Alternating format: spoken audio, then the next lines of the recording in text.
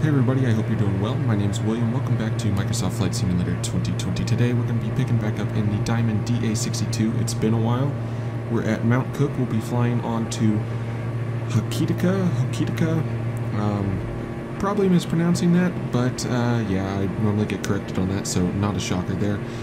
For an FSEconomy flight today, as always, so we'll go ahead and get on into the planning so we can get out of here. I hope you all enjoy the flight. Let's get into it. We will start on the FSEconomy site here, so you can see the job. It pays $1,900. It's going 73 nautical miles up to the northeast. 3 patients needing to be transported. Not the highest paying job in the world. And 73 nautical miles, it seems like it would be easy enough, but it probably will not be. We do have 30 gallons of Jet A loaded up in the aircraft here. We could add more, but I don't think we're going to need to. But taking a look in Sky Vector here, this is kind of why I say it's not going to be as easy as it seems. So we'll be departing out of Mount Cook, and if we can, we may just try and hop over the mountains. I'll change it over here. You could kind of see we're at Mount Cook and the mountain range right here. So if we can kind of snake our way over up to the coastline and go directly up the coastline, we will. But I'm going to go ahead and program this in to our GPS so we can take this route if we need to climb up and get well over the mountains and fly kind of a safer path if there's some cloud cover or something we're a little bit unsure, but we may risk it as well. So this is the safe plan. We'll see what we do whenever we actually get into the aircraft. Speaking of that, let's go ahead and get into the sim so we can get on with the flight, get out of Mount Cook and on to Hokitika. Welcome on board the Diamond, everybody. We're on the ramp here at Mount Cook. Went ahead and got a pushback from the ground crew. So we'll go ahead and start our flight here in FSEconomy. You can see the aircraft is available on the ground there. Go back to the flight page and hit start flight. The timer is started and our passengers are loaded. So let's go ahead and hide that now and go through and get the aircraft ready for startup here.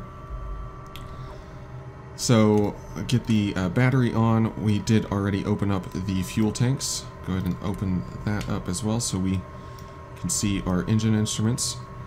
You can see the weather we're kind of working with around. A lot of clouds over there, really clear over there, so I think we are going to stick to our plan that we talked about from Sky Vector. I'm going to have to plug that in though.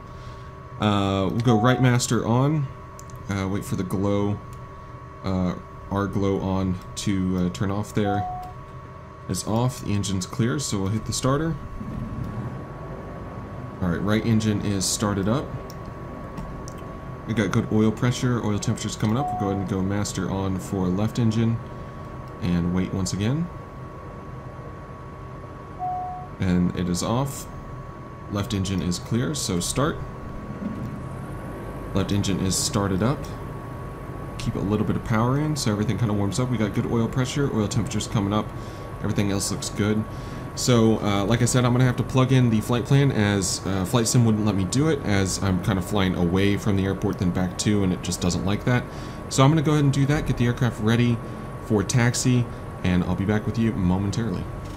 Alright, so I have gone ahead and programmed the flight in on the flight plan here. So we're ready to start our taxi. We have runway 1331. If we took off runway 31, we'd be flying into that and a whole lot of terrain. So we're going to use runway 13. The wind, it'll be about a 3-knot tailwind, but that's just fine. So we'll go ahead and get our taxi light on. Let's add some power.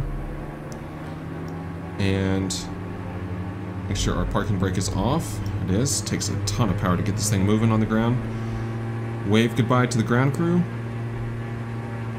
And we'll follow the taxiway up here, make another right, go to the runway, hold short, make a left, taxi all the way down. We'll use runway 13 for departure. That way we're not dealing with all this terrain you can see that you can't see, actually, because of the clouds in front of us. So let's get up to the runway here and hold short. It's a beautiful area. It kind of makes me appreciate the fact that we could see we had such good weather whenever we flew in to Mount Cook, because it is really, really pretty, but the weather's kind of getting in our way a little bit. So we're going to taxi, make a left, taxi down, and turn around. You can see the flight plan I have plugged in. Not entirely sure why HK is in front of Dubon there. Let's see if we can't clear that. That should fix it. Okay. You kind of double check those things. Ends up working out in the end. Alright, so we got that sorted out. Let's go ahead and get our landing light on. Get our takeoff flaps out. To the right, it looks clear on y'all's side, looks clear on my side. Let's go ahead and take the runway.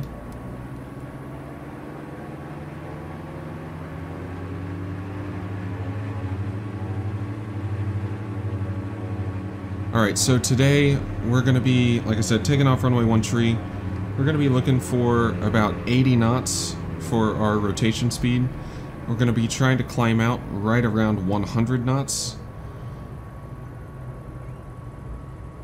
That is the plan anyways.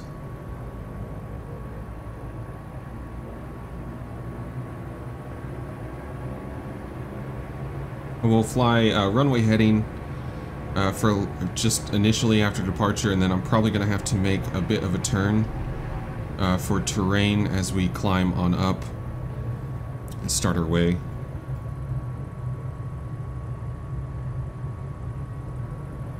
Let's go ahead and get our taxi light off.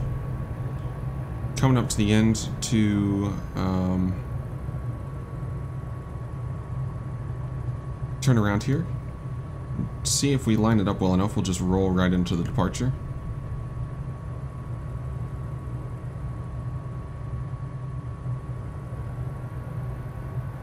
Let's make sure to keep a little bit of power in. I don't want to have to basically redline the engine just to get it moving again on the ground.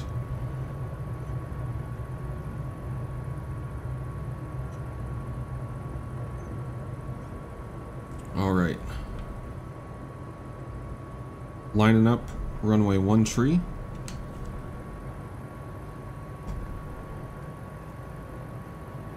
It's nice and easy.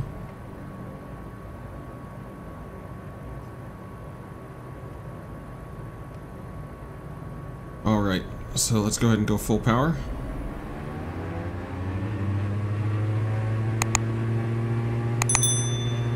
Thing looks good. Do have a little bit of a tailwind, but like I said, we're going to look for 80 knots. Rotate and climb out. We'll try and go for 100. We'll try and put it on flight level change mode as well. Airspeed is alive.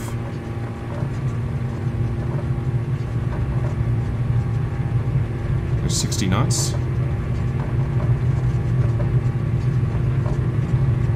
And here comes 80. Rotate. Alright, we have a positive rate. Let's go ahead and go gear up.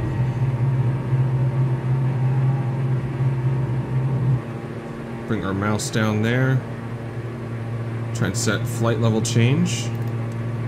Wrong button. Set it for 100, but let's hand fly for a minute. We got that terrain directly in front of us. We'll come right, fly heading 150 until we're clear of it.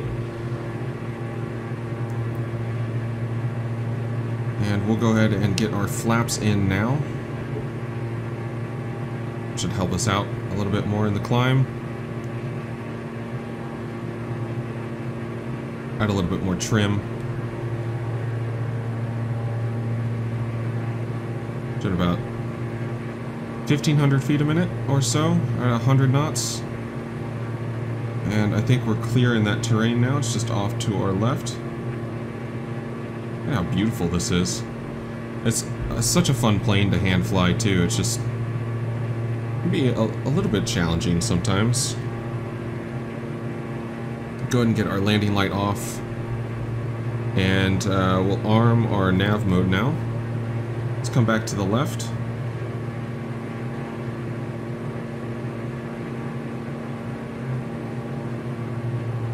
And get back on this line a little bit more. And we'll go ahead and activate our autopilot now. Engaging autopilot. A little bit of a smoother transition between the two would have been nice. But we're 4,000 about 4,500 for 11,500 is the initial plan. I'm torn because I do think we could just kind of climb over the mountains, continue climbing up, and basically just hop over and get up to the coastline and turn, and then just follow this coastline up. It's just getting over the mountains to the point to where we could come back down, get below the clouds, and kind of fly up.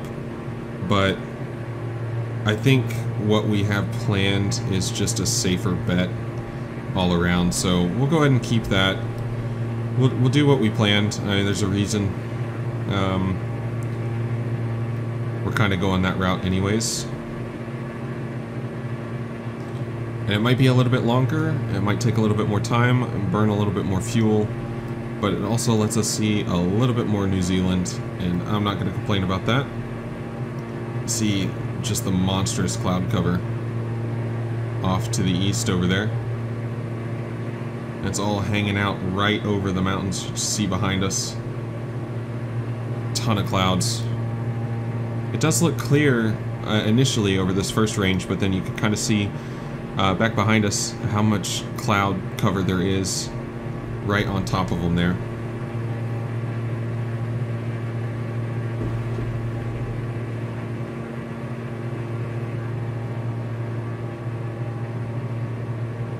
Part of me wants to wing it and just go for it, and the other part of me kind of likes flying the route that you plan out to better manage the situation. So we're gonna fly the route.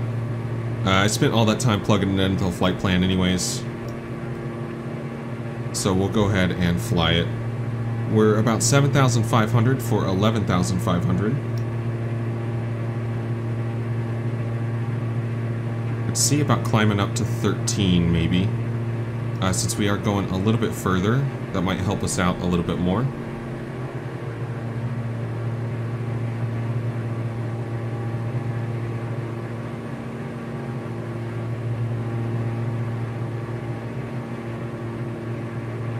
And the flight level change mode is working perfectly as well. So let's go ahead and plan. Yeah, we'll go 13,000 here.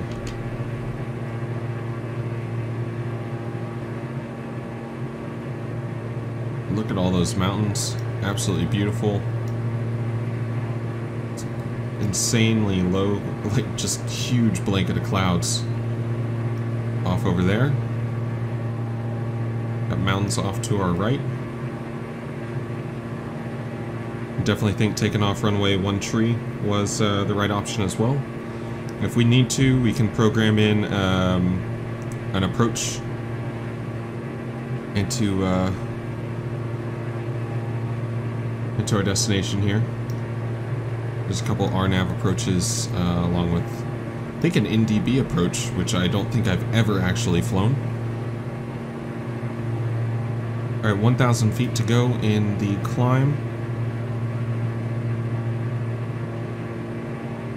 Climbing up a little bit higher as well gives us a absolutely beautiful view. You can see behind us once we get a little bit closer to our turn in about 9 nautical miles. Maybe be able to see a little bit more of kind of where we came from, but views out of the left look amazing. As always here in New Zealand, it is absolutely stunning. And then you can see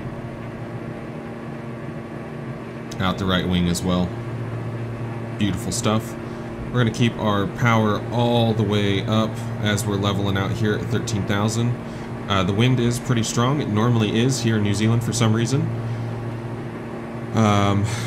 Just likes to give us a little bit of a hassle from time to time. We got 26 knots, almost out directly out of the west. So helping us at the moment, but we'll kind of see what happens later on in the flight. Getting our speed up a little bit more. We're about 2 minutes now from Mammoth, where we'll actually kind of turn and start heading the right direction.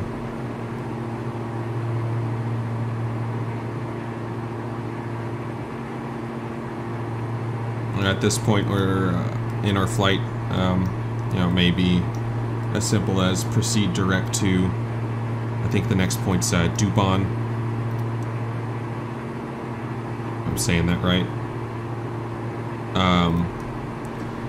Oh, we might be able to just go ahead and proceed direct to it, but we'll just fly the full flight plan out here. We almost got 200 knots across the ground. Nice feeling in the diamond. We need to pull our power back a little bit.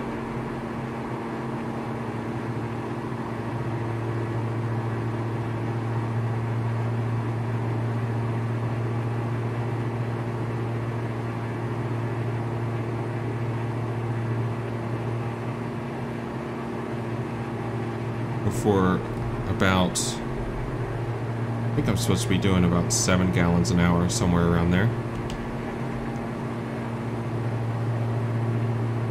Per engine, anyways. I think we burned a little bit more. We'll kind of see it is getting a little bit bumpy right now, so being a little bit slower, not gonna hurt.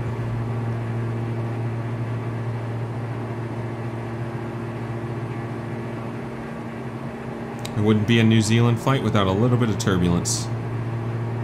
Wow, though. That makes it worth it.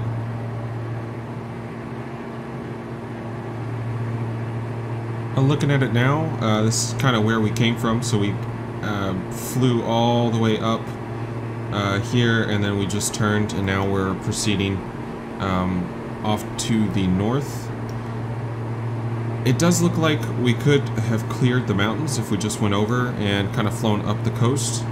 However, I think in doing so, we would have been up on top of the clouds and just trying to find a hole to descend down through. Since we're already over here, and it's extremely clear where we are right now. Obviously, we've got some clouds off to our right side, and we've got some coming up in front of us as well. But I think sticking with this plan, it's a little bit more sure, even if that would have potentially worked out. Also, just amazing views around Mount Cook. Like I said before, whenever we flew in, you should check it out. Mount Cook, absolutely beautiful in the sim. November Zulu Mike Charlie, if you want to check it out. And hopefully, I really haven't been disappointed with an airport in New Zealand yet, other than some sim problems, not necessarily anything to do with the airports themselves. So we got a little bit of a track in front of us, 38 nautical miles to Dubon. We're doing just under 200 knots across the ground. That wind is kind of giving us a little bit of a tailwind, mostly a crosswind though. So we'll go ahead and buckle up for this next little bit. I'll let you guys enjoy the views, and we'll be back before too long.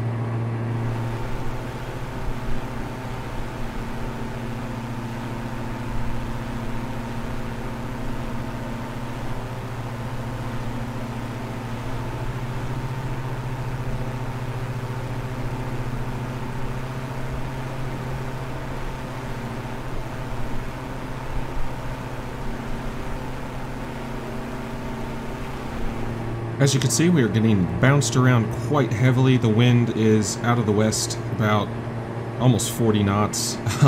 We're flying over the mountains, and it is just absolutely beating us to a pulp here. We are direct to Hokitika, VOR, and then on to the airport. We're going to start our descent before too long, but I want to clear the mountains first, and hopefully get into a little bit of smoother air, as this is kind of ridiculous. But we're going to continue on, be ready to start our descent shortly, hopefully. Stayed in the cruise a bit longer than I might have wanted to, but we're going to go ahead and start our way down. I'm going to pull the power way back, as we just don't want to get above 162 in this, as rough as the air is right now. So we go ahead and pull the power back. That's kind of one of the things I'm going to do to compensate for staying up so high for so long, but also it's just something we need to do for how rough the air is. So we're going to go ahead and set a descent for 2,000 feet a minute and start our way down. Runways available are 0321 and 1230. Tree Zero's a little bit shorter. 1230 is a little bit shorter, but it's a little bit more of a straight in. We'll see what the winds look like once we get a little bit closer, but I think that's what we're going to try and plan for. I'm really going to pull the speed back now. If we need to, once we get lower, and hopefully in some, like I said, some smoother air. That's really all I'm worried about at the moment. Get into some smoother air. We can drop our gear as long as we're below 162 knots, and our takeoff flaps at 136, full flaps 119, and our approach speed that we're going to be aiming for today is around 90 knots. So, yeah, everything's kind of all over the place right now with how the wind's kind of treating us up here.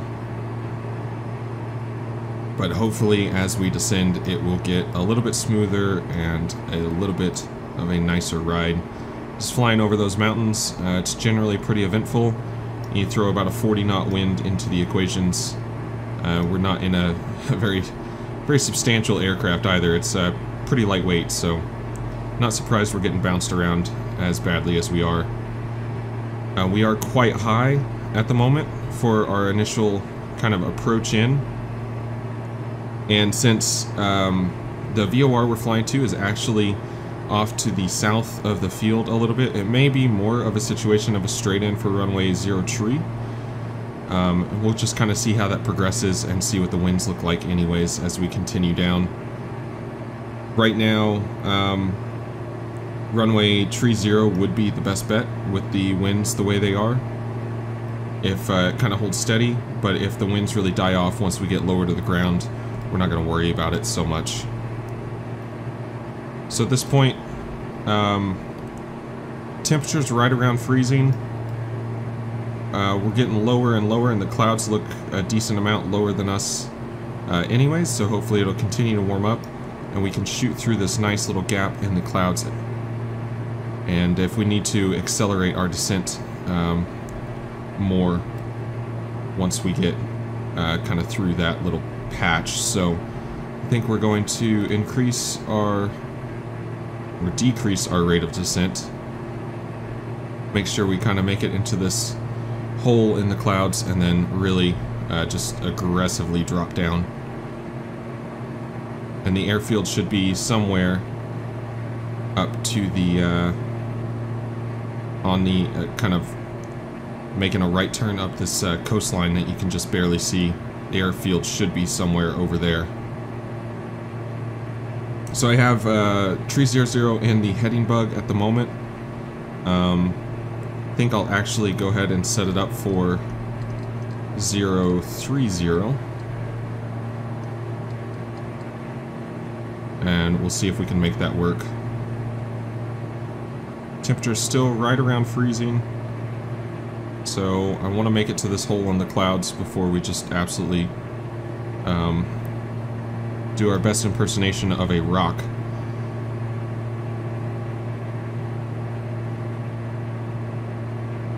And fall through this nice little gap. We have 2,000 feet set, and we can see the run, or the airport kind of in our little on our synthetic vision here on the display, whatever it's called, I kind of forget. We should be clear now, so let's go ahead and step up our descent here. Go 2,500 feet a minute. We got the power pulled all the way out.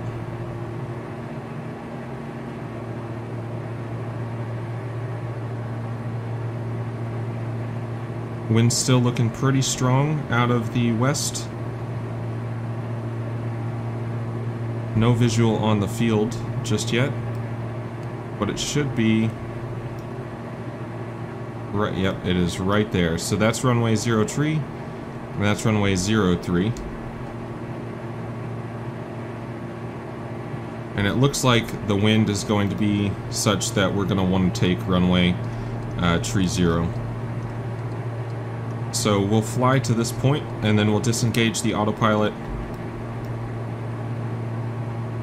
fly over midfield, make a right-hand turn, right traffic basically all the way down. Give us a chance to kind of get our airspeed situated and all that good stuff anyways, so.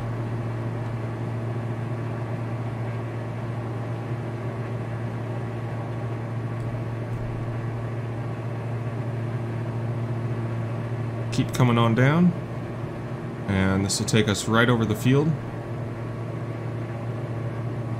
A beautiful little town down there.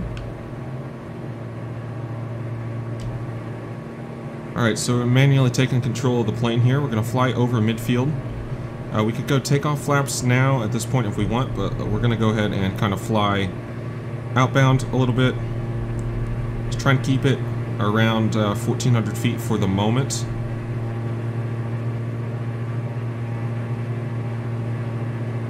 You see the threshold of the runway down there.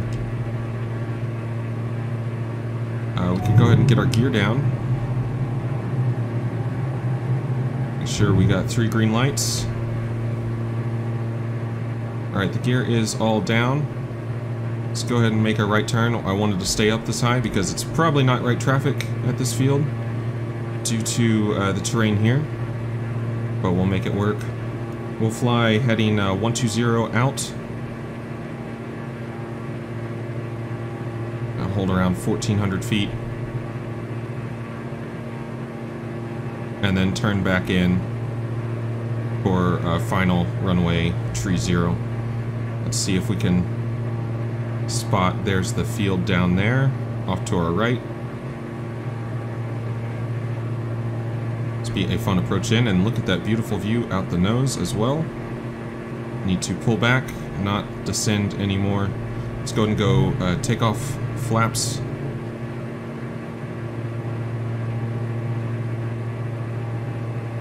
.90 knots for the approach speed. Let's go ahead and turn to the right. We're cutting it close to these hills. May not be exactly the procedure you should follow or anything like that, but the fun is in the flying. Look at that. That is beautiful with the clouds and everything.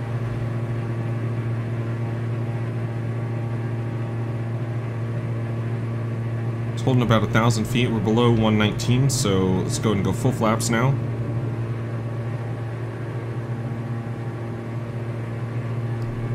Looking for 90 knots and looking for the runway. There it is. We need to turn and make it a pretty sharp one here. So we are going to overshoot just a little bit. This runway's kind of hiding in those trees. We'll line ourselves back up. We didn't overshoot that far, and aiming for 90 knots. We're at 95 right now.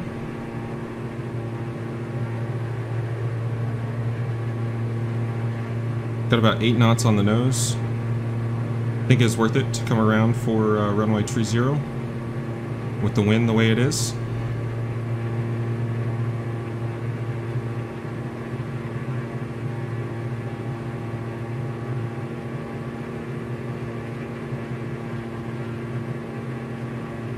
Gotta really sit up in the seat here to get a visual on the runway. Make sure we kind of thread it between these trees. So we'll be landing a little bit high.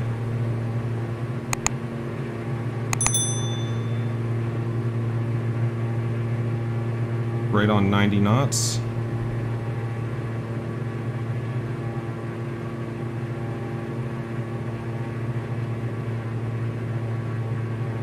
A little bit of a freeze there in the sim.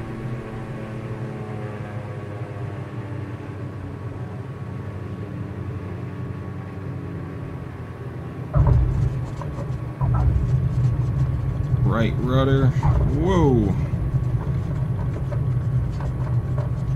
Well, it was a smooth landing, but geez, we did not hold center line at all. I still need to work on getting controls sorted out. We'll go ahead and clear off to the left. Man, we barely kept that out of the grass. Well, they're not always pretty, but landed nonetheless. That I'm going to blame the freeze on approach. Look at that view. It's off the runway. That is beautiful. Alright, let's clear. Let's get our taxi lights on. Get our landing light off. Go ahead and get our flaps up. And go to standby there.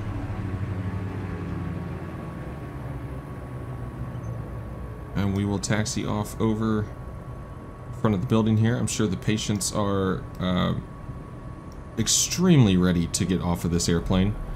Between my landing and the incredible amount of turbulence we had on the flight in,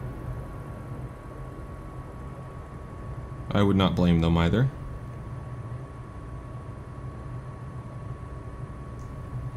So we'll go ahead and turn around and kind of line up, do a big circle, point the aircraft away,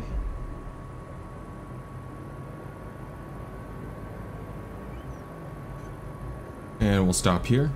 Let's go ahead and get the client back up, hit the parking brake. That will complete our flight. Not the smoothest flight by any means, both literally with the turbulence and the landing and everything. I'm still trying to figure out getting my controls back to the way they felt before the most recent update. I think I got the rudder pedals a little bit better, but my roll and pitch on my joystick and everything, it feels a little bit wonky still. Either way, I had a blast flying it. I hope you all did enjoy as well. If nothing else, breathtaking scenery. As always, I appreciate having you guys along for the flight. I hope you all did enjoy. If you did, make sure to give the video a like. Consider subscribing if you want to see some more, sometimes terrible, sometimes somewhat decent flying. Nevertheless, some cool trips into some places you might have never thought about going otherwise. So yeah, like I said, I appreciate having you all along. Until next time, bye bye.